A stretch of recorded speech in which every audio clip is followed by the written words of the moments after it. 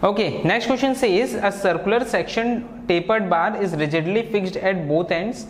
The diameter change from 75 mm at one end to 150 mm at the other end in the length of 1.2 meter. If the temperature is raised by 32 degrees centigrade, the maximum stress induced in the bar is, take E as 200 gigapascal and alpha as 12 into 10 raised power minus 6 per degree centigrade.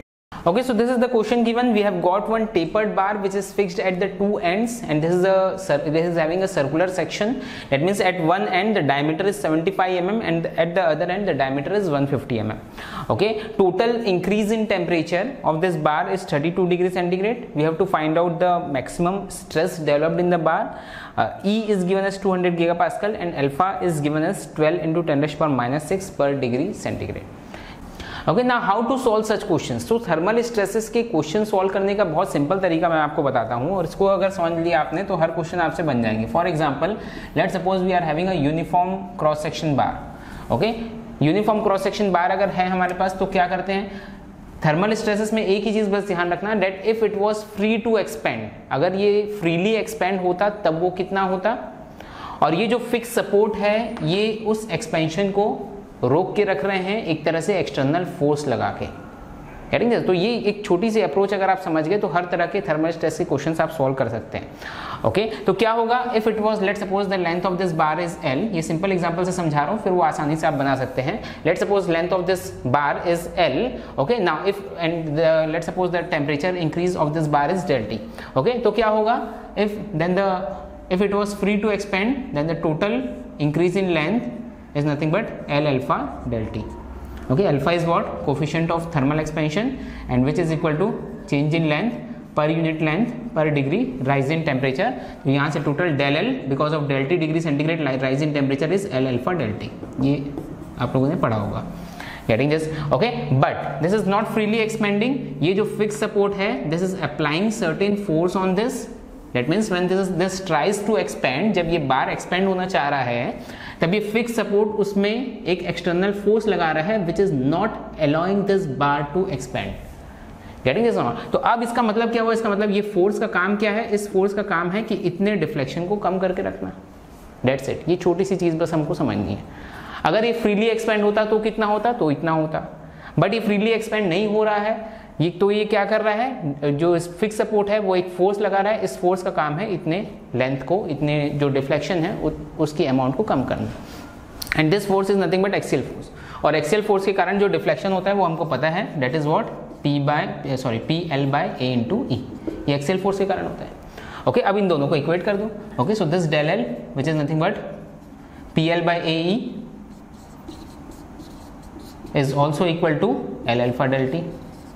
That's it, इन दोनों को equate कर दो, तो यहाँ से हमको क्या मिल जाता है, स्ट्रेस मिल जाता है which is equal to E alpha del T. ये सिंपल सी प्रोसेस है हमको थर्मल स्ट्रेसेस निकालने की। सो आई होप कि यहाँ से आपको चीज़ें समझ में आ गई है और इसमें हम इसको आसानी से अप्लाई कर सकते हैं। Okay, so I would ask you to solve this question by yourself, और इस कमेंट बॉक्स में आप कमेंट करें इसको, और फिर उसके बाद इसके आगे का वीडियो आप देखें एंड देन आप इसके आंसर को अपना चेक कर सकते हैं। सो आई होप आपके आंसर्स आगे होंगे, आपसे ये क्वेश्चन बन गया होगा। जिनका नहीं बना है आप इसका सॉल्यूशन देख सकते हैं। ओके, तो सेम काम अब इसमें हमको करना है। What we will do is first we will see कि if it was free to expand then how much it would have expanded. अगर ये फ्रीली एक्सपेंड होता तब कितना होता, तो तब कितना होता, तब ये होता L alpha del T. Okay, so this distance is equal to what, L alpha del T. Okay, but ये एक्सटर्नल जो फिक्स सपोर्ट है, this is applying certain force on this, and now the force is the axial force is applied on the tapered bar. okay, and deflection because of the axial force on the tapered bar, as we know the formula। अगर आप याद नहीं है आपको तो मैं simple trick बता देता हूँ उसको याद करने की। Del L uniform cross section के बार में कितना होता है, if we are having a uniform cross section of diameter let's suppose D, तो इस कंडीशन में, इस सिचुएशन में if I am applying an external force P, तब इस कंडीशन में कितना होता है, पी एल बाय ए ई, और you can say pi by 4 D square into E. Okay, ये होता है, ये हमको सबको याद है। अब इससे हम इस फॉर्मूले को बना सकते हैं। ओके, ये मैं सिर्फ याद करने का तरीका बता रहा हूँ, ये मैं लॉजिक इसके पीछे नहीं बता रहा हूँ। ओके, लॉजिक इसका दूसरा रहता है, बट इस तरीके से आप कभी नहीं भूलेंगे, डेट्स फॉर श्योर। ओके, तो ये क्या हो जाएगा हमारा 4pl by pi D square ई। तो इसमें क्या हो रहा है, डायमीटर क्योंकि चेंज हो रहा है, तो ये क्या हो जाएगा, this will be 4pl by pi, यहाँ के डी स्क्वायर के बदले आप इसको d1 और d2 कर दो, एक साइड में d1 दूसरे साइड में d1 d2 सॉरी, ओके, पाई d1 d2 e। ओके, तो अगर आपको याद नहीं रहता है तो आप इस तरीके से इसको याद रख सकते हैं। ओके, तो ये होता है हमारा टेपर्ड बार में deflection because of the axial load. Okay, तो अब क्या हो रहा है, इतना डिफ्लेक्शन जो है डेल एल ये कम हो रहा है because of the external force. Okay, अब दोनों को इक्वेट कर दो, so L alpha del T is equal to 4pl by pi d1 d2 e।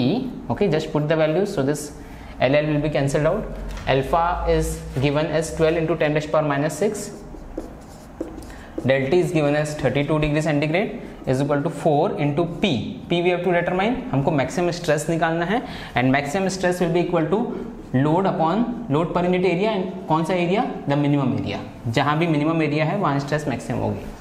Getting this or not? Okay, so this will be equal to 4p which we have to determine divided by pi d1 d2 e. d1 is what, 75, d2 is what, 150 into e is given as 200 gigapascal. Okay, giga pascal को अगर हमको kilo Newton में इसको चाहिए then we can convert this into kilo pascal 10 rays power 6 multiply करके। Getting this, तो directly यहाँ से जो आंसर हमारा पी में आएगा date would be in kilo Newton. Getting this not? Okay, तो यहाँ से हमारे को जो पी मिलेगा date would be P is equal to 2.16 into, okay, so this will be equal to 4 into P. P V have to determine, हमको actually निकालना क्या है, we have to determine maximum stress, and stress is what, force per unit area, but area here is changing through out the section, so area should be taken, area taken should be the minimum area. तो जहां पर area minimum होगा वहां stress जो होगी वो maximum होगी। Getting this not? Okay, so this will be equal to 4p divided by pi into d1, d1 is what 75, d2 is what 150, okay, into E। अब E की यूनिट क्या रखेंगे हम, E is given in giga pascal, E जो है वो giga pascal में है, और इसमें हमेशा कोशिश करना इसको न्यूटन पर mm स्क्वायर या फिर मेगा पास्कल में ला सको। देन जो हमको जो P मिलेगा वो डायरेक्टली हमको न्यूटन में मिलेगा। Getting this not? क्या बोल रहा हूँ मैं, तब हम क्योंकि हमने यहाँ पर डायरेक्टली इसको mm में ले लिया, अदरवाइज इसको भी हमको चेंज करना पड़ता। तो E की जो वैल्यू है, E कोशिश करना हमेशा न्यूटन पर mm स्क्वायर में निकालो, मेगा पास्कल में निकालो। तो गीगा पास्कल को मेगा पास्कल में कन्वर्ट करने के लिए इंटू 10 रेज़ पावर 3 कर दो। Getting this? ओके, तो मेगा पास्कल मीन्स न्यूटन पर mm स्क्वायर हो गया, तो mm स्क्वायर यहाँ से कैंसिल हो जाएगा, तो जो भी आंसर आएगा P का date will be in newton, directly जो आंसर आएगा वो न्यूटन में आएगा हमारे पास। Getting this not? ओके, तो यहाँ से जो P की वैल्यू आएगी, this P will be equal to 2.16 into 10 rays power 5 pi this much Newton.